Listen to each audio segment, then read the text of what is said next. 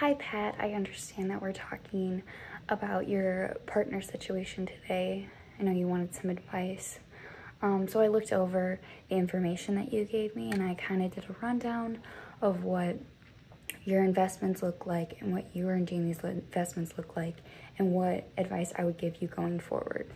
So first I wanted to talk about your partner agreement and how you worked it out between you and Jamie. And just some advice I'd give you to put into your partner agreement that I think would help in most of these situations. And I'll refer back to this as we talk through your numbers and as we talk through the internal controls that I will recommend you. First of all, I think through your partner agreement, you need to make a contract, obviously a written contract as your partner agreement. And you need to go through and talk about checks and balances between you and Jamie. It's really important that you set up a voting system or some way to make decisions between the two of you so that you guys are making collective decisions that's compromisable and someone isn't getting frustrated like you in this situation. Checks and balances in this case, it also would mean that you need approval from each other to do certain things. When certain actions Jamie wants to take, she needs to talk to you first. Examples like that.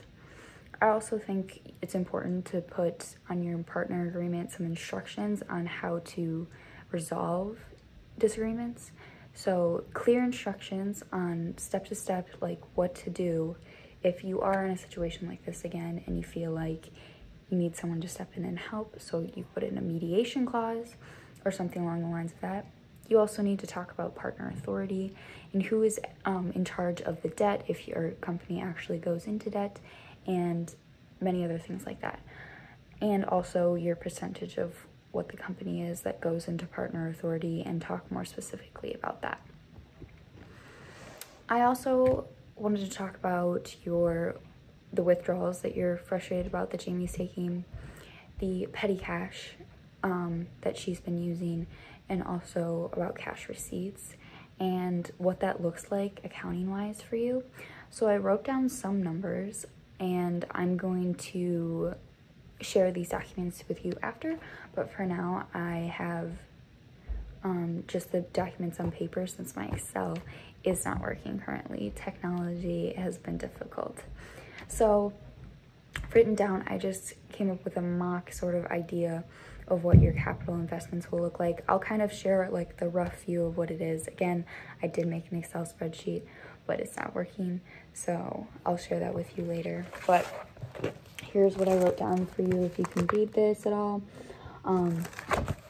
Basically, it's going over your capital investments and withdrawals through you and Jamie. And then also the bottom part is the equity that you see on the balance sheet and what it would look like and how it's different between you and Jamie.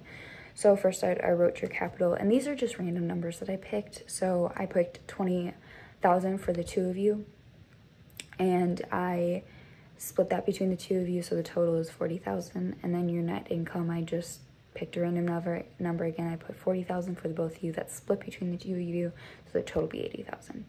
Second, I put a balance of the 60,000 between the capital investment and the net income, which totals 120 between the both of you. Then comes the withdrawals.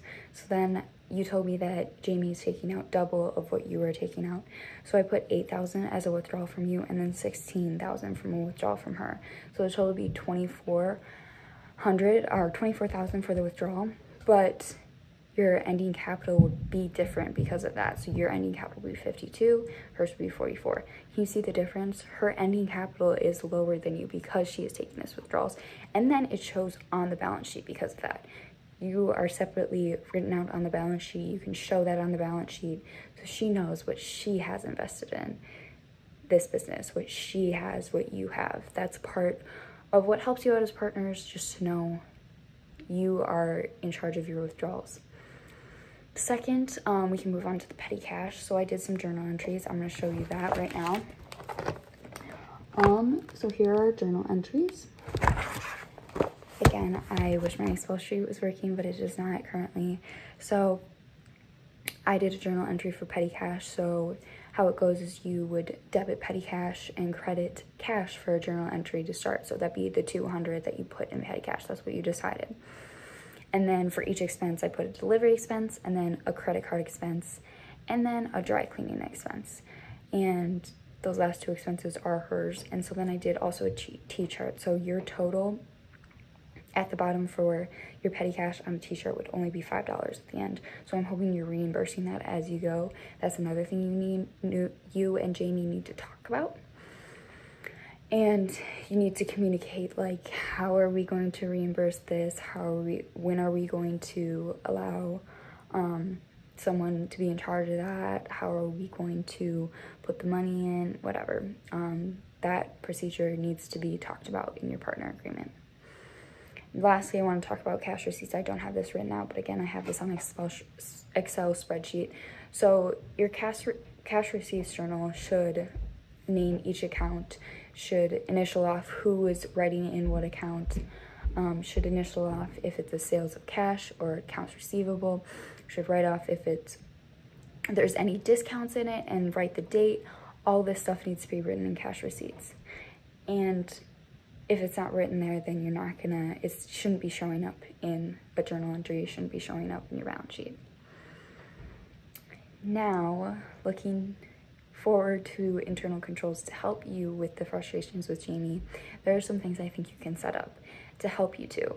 Now, internal controls is ways that you can put responsibility on you and Jamie that are separate, checks and balances to make sure that your guys' jobs are making sure that both of you aren't taking full control and maybe experiencing unethical behavior, like maybe you're experiencing now with Jamie. So some things I wanted to talk about. I don't know how many employees you have, so since I know it's a small business, these might be hard to do, but you need to find a way to do them if this is actually what's happening in your business, and you need to talk about this with Jamie. So I know you've already decided to do $200 in the petty cash. That's what I want to talk about first.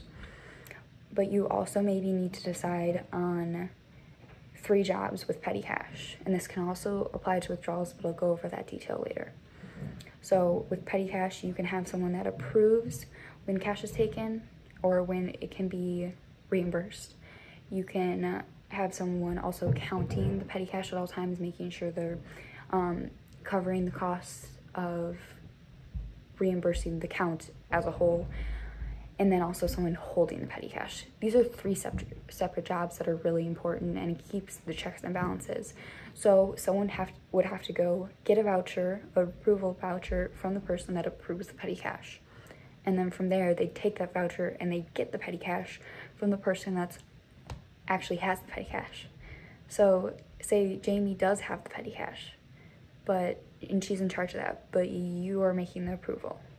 So that's where the checks and balances come in, or someone else is making the approval or something like that. And then you also need to make sure that you're talking to Jamie. Like, this is what we can use for petty cash. This is not okay though. Lastly, you also need to talk about what payments exceed for petty cash. So the $25 delivery expense payment is a good example. Do you want to go over $25 for an expense?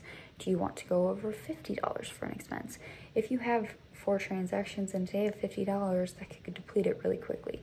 So you need to talk and say, like, okay, anything over $50, that is something that we need to use from our bank account. That is something we need to use a credit card or a debit card that is specifically for that instead. You also need to make sure that you're using those approval vouchers and those are being kept and used later for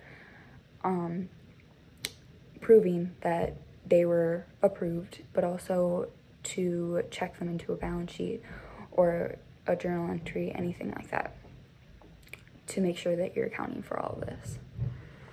Next, moving on to internal controls for withdrawals, you can apply all the same things for the petty cash. You can also apply for withdrawals. So I would include someone who makes approvals for that, someone who's counting, now not necessarily counting, but monitoring how much you're taking out, maybe putting a cap on that just for your and Jamie's sake, and then also someone maybe holding the bank account, or having someone be in charge of what goes in and out of that and monitoring it and giving the person money. So all 3 jobs can be applied, and you need to talk to Jamie about this. You need to discuss it with her. And that can also apply to how you're divvying up your business. This is what you talk about in your partner agreement, how your partner authority works out. Are you 50-50? How much stake is in the business? This needs to be discussed more. Lastly, for cash receipts and internal controls for that, you need to make sure before every single customer comes in, you're writing in cash receipts, what they have to pay, and then later filling the rest of it out, initialing it, making sure that you're monitoring every single transaction. That needs to happen every single day. That needs to be a for sure thing, and someone can be in charge of that. It can be someone's job. That is their job. That is it. They need to make sure that they're monitoring it every single day, every single person. So when they look and see all the appointments, they say, okay, I see all these people are in the cash receipts. All these accounts are in the cash receipts. Really important.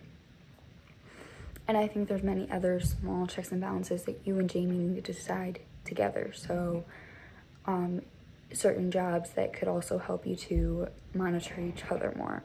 And these can all be discussed in your partner agreement contract, which I think you need to lay out on paper soon. These things can't be happening. If you're really getting frustrated about this, this could potentially affect your business. That is all I have for you today. I thank you for listening to me. Thank you for asking for my advice. It was a great privilege of mine, and I am happy that I could help. I hope this works out for you, Pat, and everything works out between you and Jamie as well. Have a great day.